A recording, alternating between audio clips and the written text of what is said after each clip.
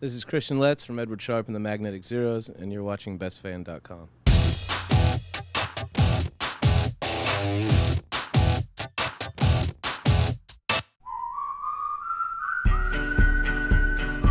On this episode of Best Fan TV, we speak with Christian Letts from Edward Sharpe and the Magnetic Zeros. We talk about Big Easy Express, his love for hats, and his favorite rap songs.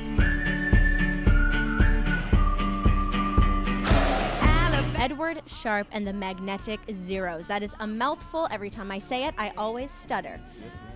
So why was it named that in the first place?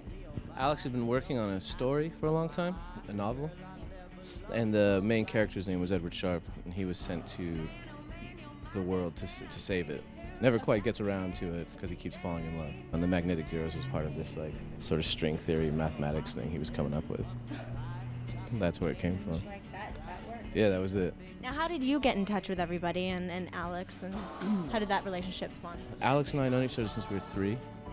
I moved from London when I was a kid and met him at preschool. All of us are sort of, it's a collection of old friends that came together.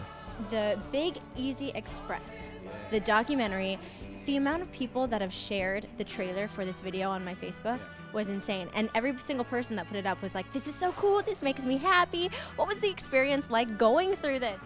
I can't really believe we got to do it. It was like a dream. We, because the idea came up and we're like, yeah, that'd be awesome if we get to do that, And then it was realized and we all got to hop on these, vintage trains. And you went from San Francisco to New Orleans? Oakland to New Orleans, yeah. 6 stops, 8 days on the train. With Mumford & Sons. And Old Crow Medicine Show. Yeah, it was amazing. Now I'm going to ask you some random questions because best fans out there, they always want to know the random stuff, especially on the interweb. All right. Okay? So if 2 bands were to have sex and Edward Sharpe and the Magnetic Zeros were the offspring, which 2 bands would that be? Fuck, I don't know. That's a good question.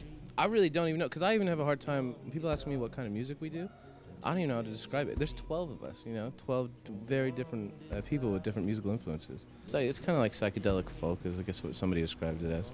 If you were stuck in an elevator, if you could be stuck in an elevator with one person, who would that be? Of all time? Yeah. Probably my girlfriend. Honestly. Good answer, good answer. I'm going to give you that one. Alex Ebert looks like somebody. Who does Alex Ebert look like? Who's his look-alike? I don't know, I guess. I'd say Daniel Taylor if I had to choose somebody.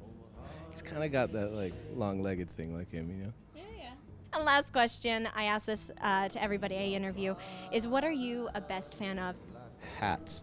My friend Gunnar Fox makes these hats. This is not one of his, this is one I found on the road, but he makes these amazing hats. He made all the hats for Gangs of New York when he was like 15, and he's the baddest dude in the land, and I think it's such a cool sort of lost art. Obviously, because you're such good friends with Alex, he used to be a really big fan of NWA and Run DMC. Yeah, that's what we grew up on. Yeah. Slick Rick, Big Daddy Kane, who else? Public Enemy, Beasties. That's all we listen to, nonstop. If I said like bouncing down the street in my 6'4". Holla. Well, thank you so much for joining us. Much. If you want to check you out, where can they go? Edward Sharpe from the MagneticZeros.com, I guess. Yeah. Perfect. And for more exclusive interviews with your favorite artists, check out www.bestfan.com. I'm Rachel David. Thanks a lot.